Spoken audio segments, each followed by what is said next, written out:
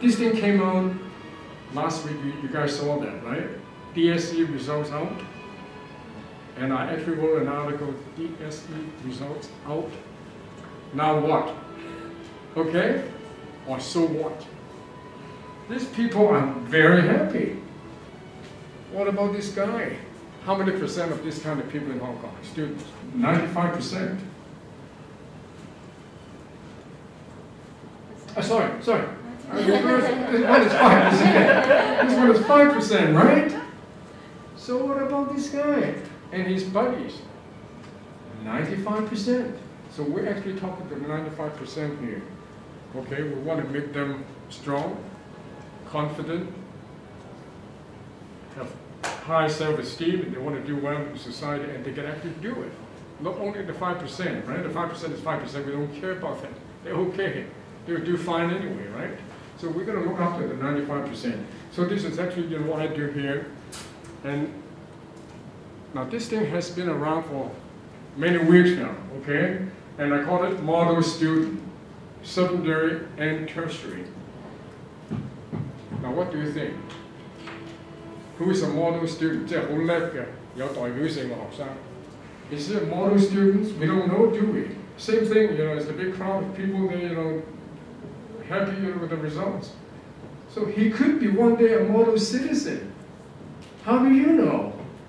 Okay, he failed in his entrance exam, he's not doing so well, but one day he could be a model student or a model citizen. So don't write off anybody in a society. As you step out from HKMU into the society, it's a different ball game. Some are early starters, like the big crowd of people. Some are late starters. I'm one of the late starters, okay? All right, so going back to the slide that I had been telling you guys for all this week now, the model student I call maybe just a B plus, okay? Not AA plus, maybe not, okay? He's multifaceted, okay? Meaning academic, he's pretty okay. He's good in sports. He does some volunteer work. He does arts and culture. Meaning what? Well-rounded, an all-rounded individual, right? Yeah, you knock your legs, you agree with me, right? So this is what I call a model student.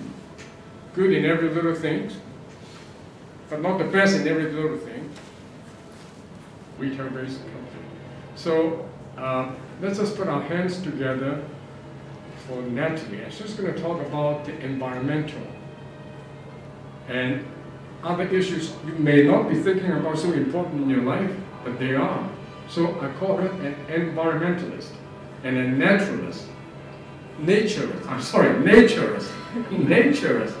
She goes around different parts of Hong Kong, exploring the countryside of Hong Kong, and she's absolutely fantastic in that area. All right, so Natalie, why don't you just go ahead and tell us what you want to say? Hi everyone, so nice to meet you all. I'm Natalie, and as Philip kindly introduced, I'm currently working as a Sustainability Associate at Dairy Farm International, which is a retail group that operates Welcome, IKEA, 7-Eleven, and all these retail stores.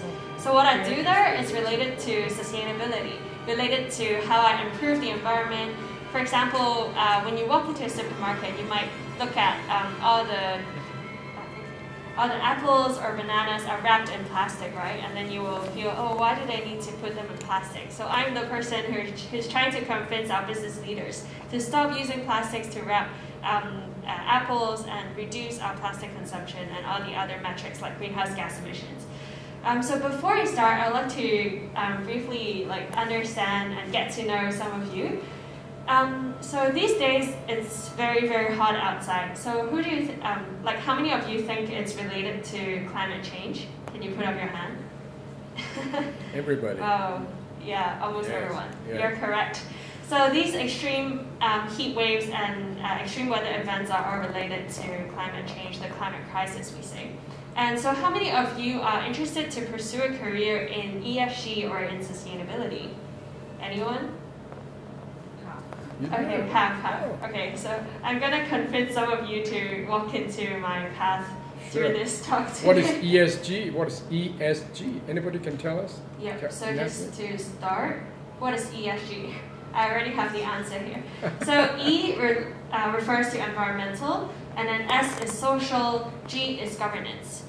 All listed companies in Hong Kong, starting in 2016, they have to submit an ESG report on top of their normal financial annual report to the Hong Kong Stock Exchange.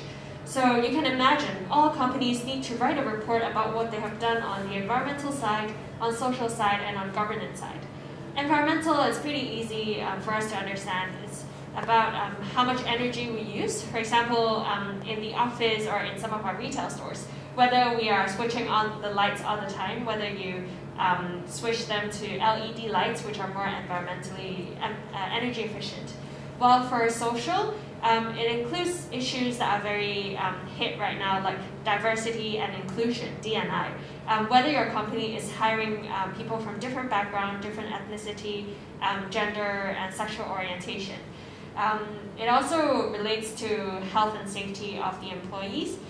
For example, some of the factories, if they have very dangerous operations, then they need to care about the accident rate of their staff. And then for governance, it's related to the organizational structure, whether there are issues related to bribery and corruption, and how the senior leaders are organizing and managing the whole company. So before I talk about my ESG experience, I'd like to start with my experience in climate education, which is related to what I asked you just now. Do you think climate change is important, and what can we do about it as an individual? So here are 4 photos. 2 of them are taken in Hong Kong and 2 of them are not. Can you guess which 2 are taken in Hong Kong, which 2 are not? Any of you like hiking? Vicky, yes? Make a guess, please, Vicky. Which 2 are in Hong Kong?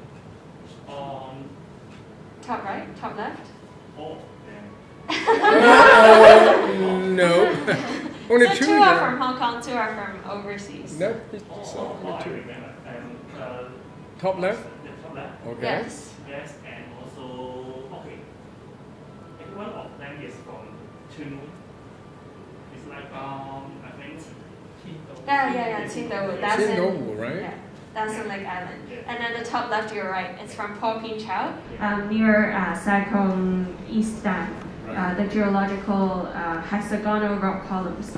So the reason why I was showcasing these photos is that I want to show to you how valuable and how beautiful is our Hong Kong natural landscape. And a lot of us may not notice it because we don't take the step out to venture to our nature. And this was the reason why I founded an organization that aims to raise awareness around climate education and sustainable tourism in Hong Kong. First of all, why aviation? When we think of climate change, we always think about energy consumption. We look at the lights, we switch off lights, we stop using plastic bottles, we bring our own bottles. But seldom do people relate climate change as an issue with aviation, which is flying abroad, flying to Japan or Taiwan before COVID. And actually, our carbon emissions, 25%, 1/4 of them comes from flying overseas before COVID times.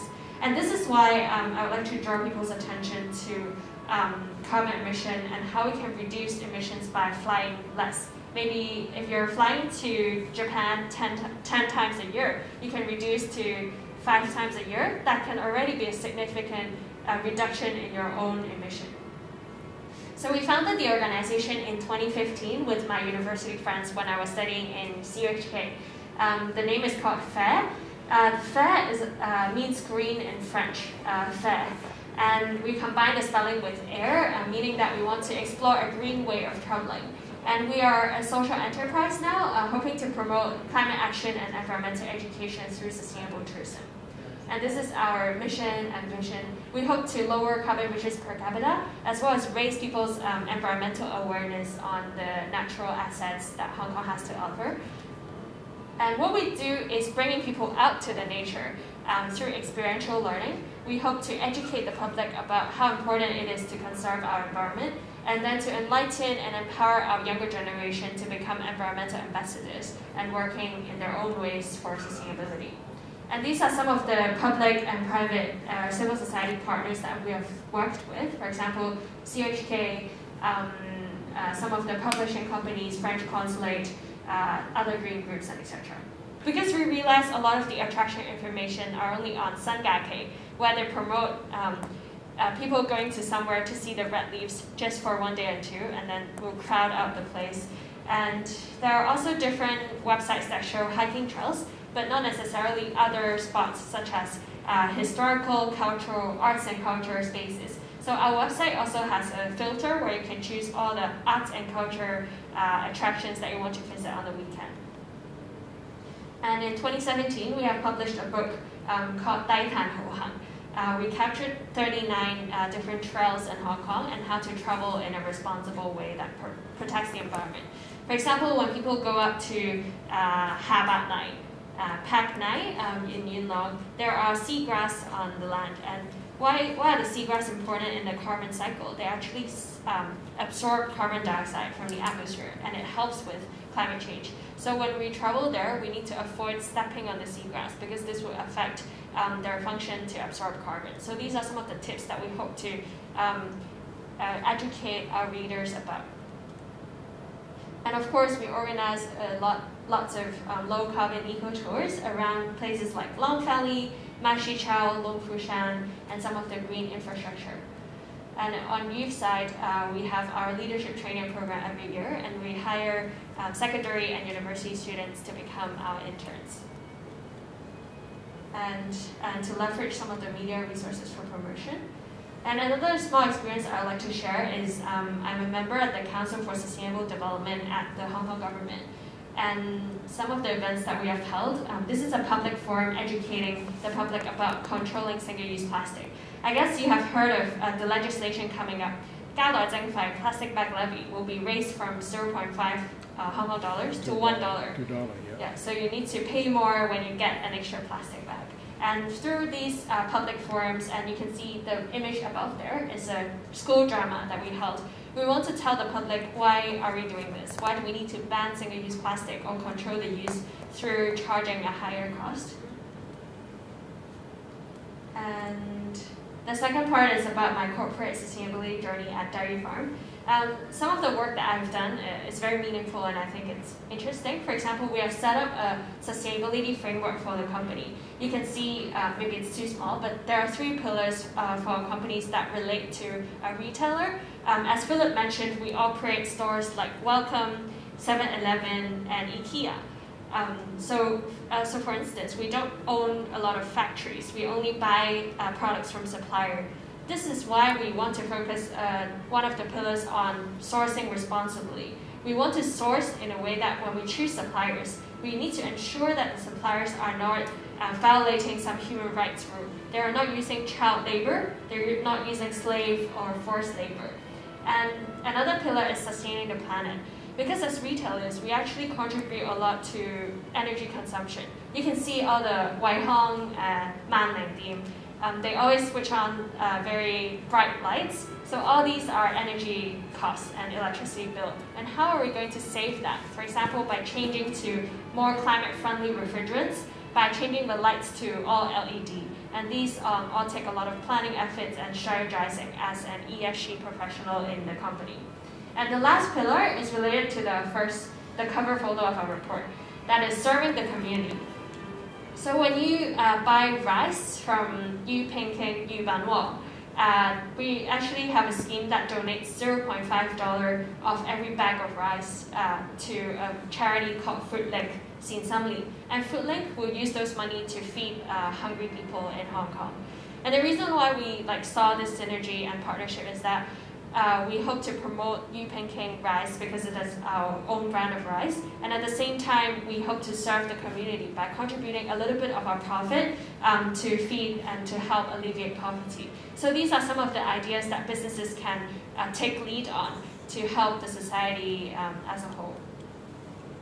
And another thing I initiated in the company is this in-store food waste recycling. Normal times, when you walk into a Welcome store, you see so many different types of products. And of course, some of them might spoil even before they go to customers' bags. For example, you can see here, there are cabbages and there are some rotten bananas. Maybe they are destroyed during the transportation process. And we started to use these food waste bins into our back end. and starting to collect food waste. And the photo there is how we did a store team member training. Because although this is very meaningful work, but store members who are working at the cashier, working to stock the shelves, they may not see the meaning behind it, and they just see it as extra work. So as a sustainability professional, it is very important to get down to earth, day, because you need to tell those people in their language, why do they have to do some extra work? They don't get paid more by separating the food waste. But if they understand the meaning behind it, maybe they will feel a sense of mission, and they are proud of contributing to the environment. And when we tell them, oh, the food waste will be sent to Lantau Island, to a factory, and turned into renewable energy, because the food waste will be decomposed with anaerobic digestion and then turned into biogas. So by understanding that what they are doing has a greater value and a mission, then you can encourage people to be more on board with the whole scheme.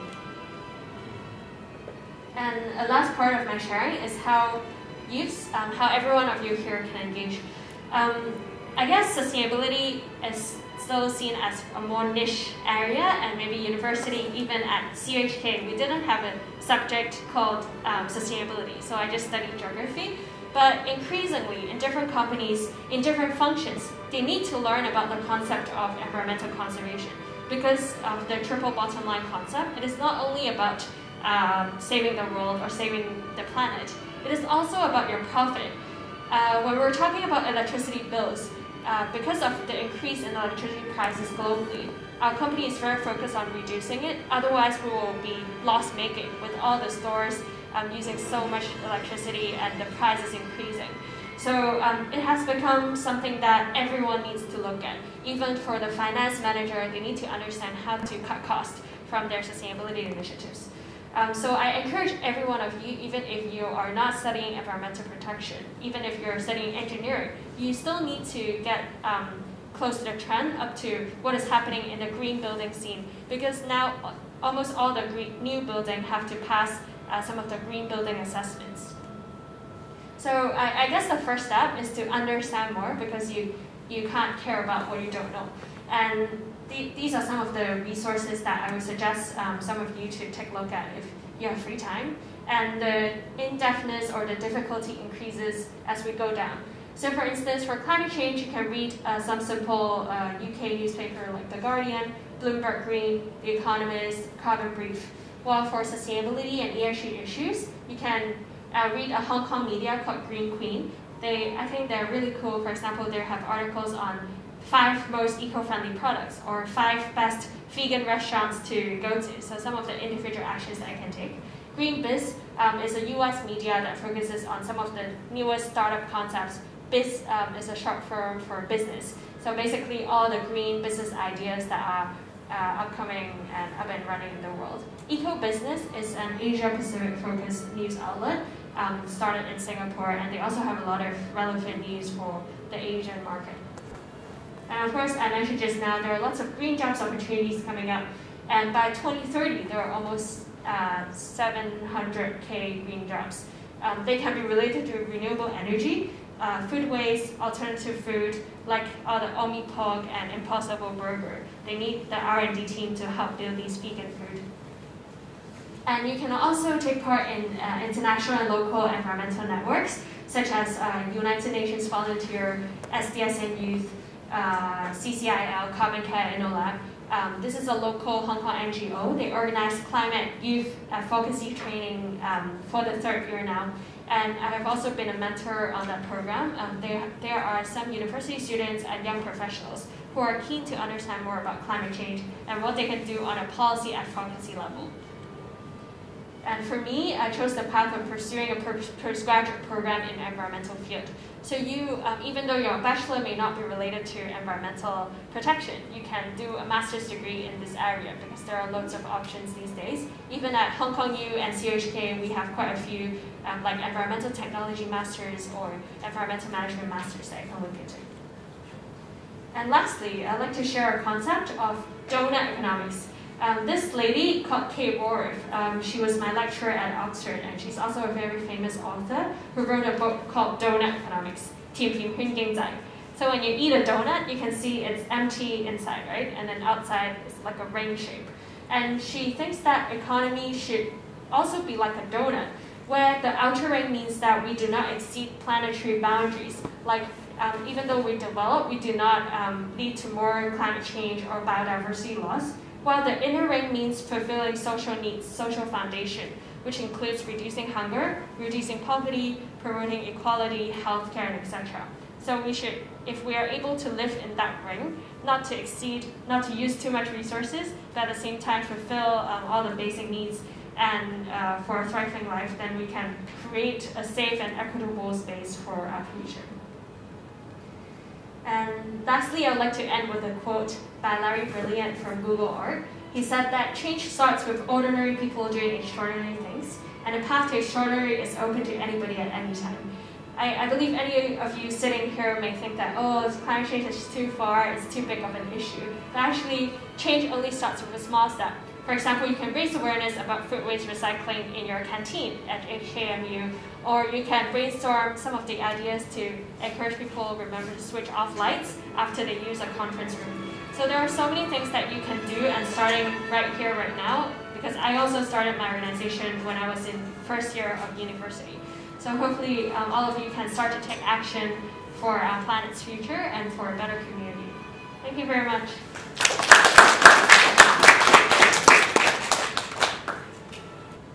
I just saw some of you a little bit despair sitting there, you know. Don't. We all belong, most of us belong to the 95%, okay? I'm included. But then, you know, you can actually catch up. Is that okay, Michelle? We can all catch up. 1,000公尺賽跑 10,000 meters. And if you use up all your energy in the first 200 or 2,000, you know, you're going to be, what? Fall behind at the end of the trail, approaching the 10,000 mark. So 唔好緊張你而家目前嘅環境係點樣樣。We all have the opportunity to catch up and do well in a society. You can do that. Trust me. So I'm here to encourage every one of us sitting here. You can do that. So there's the education side of it. Okay, back to Natalie's side. Environmental, nature.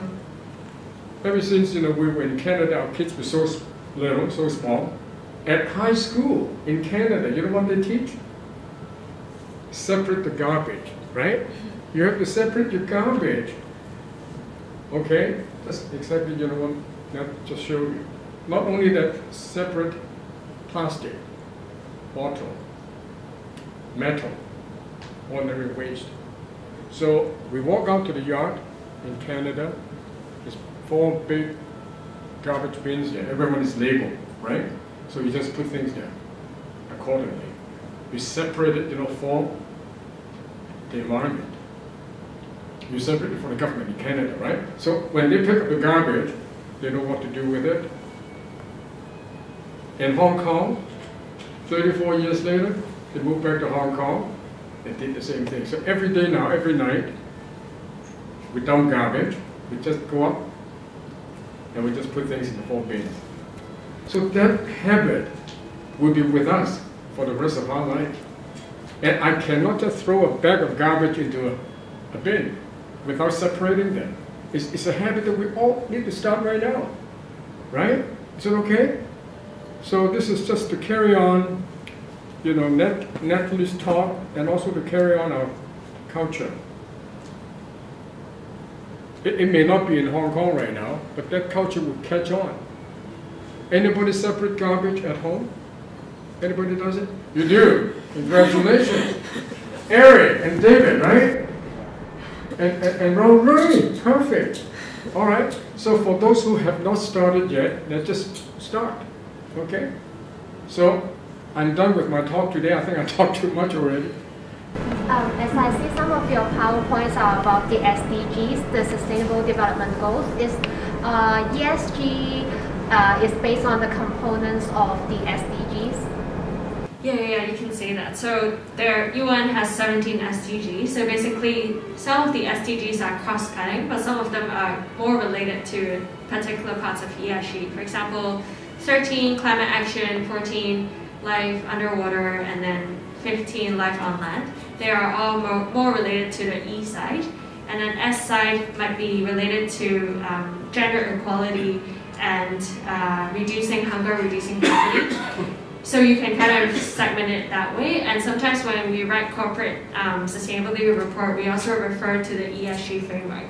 So I guess in general, in the ESG field, there are many different frameworks that you can follow. So for example, you can have a report that is more focused on specific SDGs, and your company's business might be more relevant to certain SDGs. For example, if you do chemicals or you do pharmaceuticals, then you might have water pollution, you might have sewage, and those sewage will affect marine life. Then you can say your strategic focus is improving SDG 14 and have a series of action on it, like ocean restoration or beach cleaning projects for employees. So this is a way to look at it like from different perspectives. What about G, governance? Governance, I guess, is more related to maybe partnerships, SDG 17, and some of the, I guess, like sustainable communities could also relate to governance. But there's no like strict rules on which one is E, which one is S, which one is G, because SDGs are meant to be interconnected, and some of them may also have trade-offs, so you need to be very careful when applying the framework on reports and on strategizing around the company. Okay, any other questions? One more question. Okay, maybe this girl. So a company's primary purpose is to earn profit. So Well, why don't you do this? Sitting behind you can maybe question. Well, thank you for your presentation. I think it's really cool that a woman is working in this industry. So for me, you're kind of like a role model. But my question is, so a company's main purpose is to make profit. So as someone who works in ESG, don't you think there's like a conflict of interest? And do you think that companies are doing enough in terms of ESG and being responsible for all the emissions they put out and all the pollution, everything else? Yeah, I think this is a great question, thank you. So in the past, people see ESG as an externality. It's something that's not related to their business, and it will definitely harm the business. But in recent years, we're starting to see a change in the mindset. For instance, my example just now of switching all lights to LED, initially it's an investment, but the return on investment can be like 1 year or 2 years. So after a year, we're seeing more savings from the electricity bills because we changed to a more energy efficient light, and then that saving can actually cover the initial investment. So for this one, you can communicate with the finance people, why should we do it? Because for the long term, it's beneficial for the company. And another way of seeing it is investors are increasingly aware of ESG and of environmental issues generated by companies. So for now, there are lots of ESG funds, green finance, if you can search more about it, where the companies and investors start to stop investing in companies if they don't have a robust environmental plan for the future. So if you don't care about ESG, you will lose money for investors, then the company cannot keep operating. Even for dairy farms, we are facing investors' pressure externally because they tell us, oh, you need to set your net zero target, you need to set your carbon reduction target, otherwise we will not lend money to you anymore.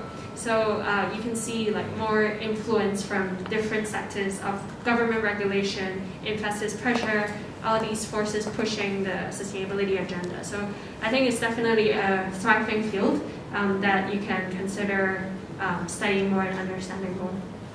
Yes, yeah, that's right.